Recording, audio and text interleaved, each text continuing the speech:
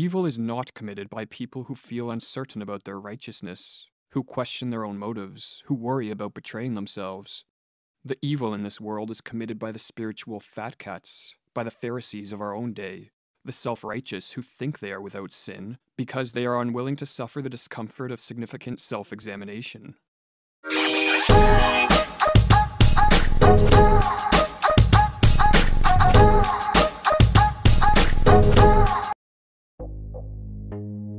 What's up, guys? Hope you are having a good day, and welcome. In this video, we are having a trip down memory lane. We will be reviewing a significant event, an event that shook the world of men. The so-called event was about someone saying some pretty interesting things about men. And we will contrast it with what the American psychiatrist M. Scott Peck said about a particular type of people. We will be taking quotes from his book, People of the Lie. So, without further ado, let's get down to business. This is a PSA for all the men out there, and all the boys who think they're men, but they're actually boys. Shame, shame, shame. Shame is one of the 4 major arrows of a low-value woman. It's part of a low-value woman's pathology. This is going to be the summer of canceling boys. All of my friends are attractive. All of my friends are successful. Almost every single one of them have an issue with men. If all of these women, including myself, are having issues, then I have to think, it might not be us, it might be men. Utterly dedicated to preserving their self-image of perfection, malignant narcissists are unceasingly engaged in the effort to maintain the appearance of moral purity. While they seem to lack any motivation to be good, they intensely desire to appear good. Their goodness is all on a level of pretense. It is, in effect, a lie. This is why they are the people of the lie. It is not their sins, per se, that characterize malignant narcissists. Rather, it is the subtlety and persistence and consistency of their sins. This is because the central defect of malignant narcissists is not the sin, but the refusal to acknowledge it. Rather than blissfully lacking a sense of morality, like the psychopath, malignant narcissists are continually engaged in sweeping the evidence of their evil under the rug of their own consciousness. It is out of their failure to put themselves on trial that their evil arises. A predominant characteristic of the behavior of malignant narcissists is scapegoating, explains Peck. Because in their hearts they consider themselves above reproach, they must lash out at anyone who does reproach them. Since they must deny their own badness, they must perceive others as bad. They never think of themselves as evil. On the other hand, they consequently see much evil in others. It is not just the guys in Los Angeles, Nashville, Dallas. Quite frankly, I think they're trash all over this country. Another sign of a low-value woman is she often insults. I'm tired of dealing with trash men. If you want to mix in people like me and people like my friends who are go-getters, please don't mix us in with the Tatianas. If we find out that you are also talking to 5 Tatianas who have nothing going on, Houston, we have a problem. It will be a cold day in hell when I chase a man. Not one single man on planet Earth is worth making any woman feel like she is not good enough. What is the cause of this arrogant self-image of perfection, this particularly malignant type of narcissism? Basically, it is fear. Malignant narcissists are continually frightened that they will come face to face with their own evil. This terror is so chronic, so interwoven into the fabric of their being, that they may not even feel it as such, and if they could, their omnipresent narcissism will prohibit them from ever acknowledging it. Strangely enough, malignant narcissists are often destructive because they are attempting to destroy evil. The problem is that they misplace the locus of the evil. Instead of destroying others, they should be destroying the sickness within themselves. As life often threatens their self-image of perfection, malignant narcissists are often busily engaged in hating and destroying that life, usually in the name of righteousness. They sacrifice others to preserve their self-image of perfection. They create for those under their dominion a miniature sick society.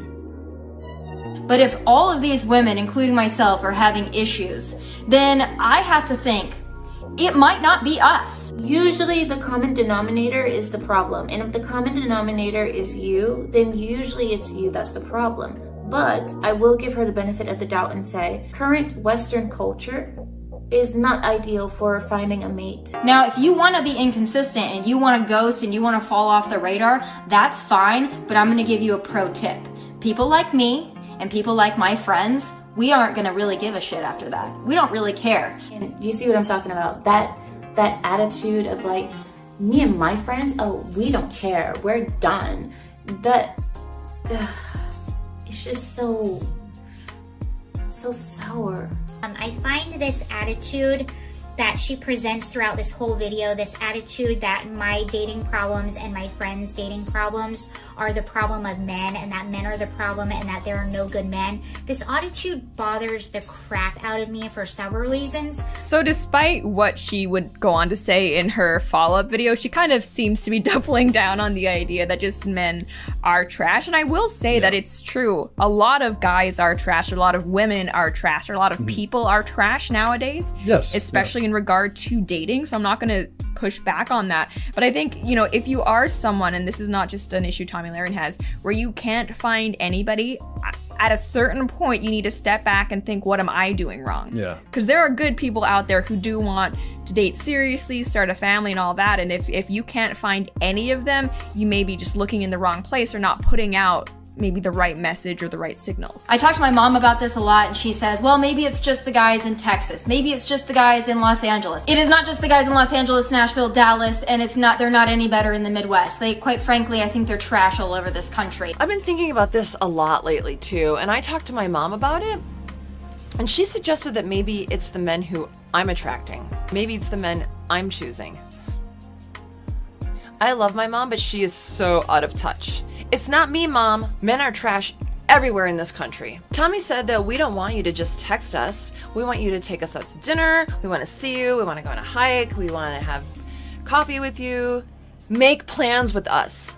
First, I find it really damaging when someone of influence is ranting about this and sort of spewing this rhetoric, because young girls do kind of see this, and I think this is really damaging to young girls and just women in general, because first of all, it's not true that all men are bad, and if you're having a perpetual problem dating, it's either the people you're choosing or you, or it's a combination of both. So that's my stance on it. She's trying to compare basically how women view men to the same as how men view women. It doesn't work exactly that way. There are some men that are looking for successful women, but most men out there really don't give them about your success. They prefer a woman that knows how to be a woman that they can pretty much get along with, that they can tolerate for longer than 5 minutes without wanting to blow their heads off. Usually a woman that is easy on the eyes, feminine, that really matters. Men don't like masculine women. And if they know that they're successful and they're intelligent, they might have an attitude problem. She goes on and says that men are trash. She uses that term quite a bit throughout the rant. And she also states that I am not a feminist. Don't take this as another feminist rant. I love men. I think men are great. I think men have failed themselves and they failed us, but I think they're great. I just want to help you out. So I don't think you're helping men out. I think you're being a giant C. Gosh, I mean, Tomi is just too genuine at this point. I mean, the fact that she took the time and effort to make a 15-minute video detailing how little she actually cares about men who don't seem to want to date her just proves how little she actually cares about men who don't seem to want to date her. All in all, can I just say how proud I am of Tomi Loren for pushing through her internalized misogyny, ceasing to capitulate to the patriarchy, and finally joining the sisterhood. And seriously, can I just say as a side note to all the women watching this video, even though I'm sure Daisy Cousins' fan base is like 99.99% angry, straight, white, misogynistic MRAs, but you know, whatever. To all the women who may be watching, remember, the sisterhood is always there for you. So long as you believe everything we believe, say only things that we agree with, and associate only with people that we approve of, we're like one big happy sorority. Once again, at the end of the day, life is a choice. That will be it for this video. Thanks for watching. Till next time.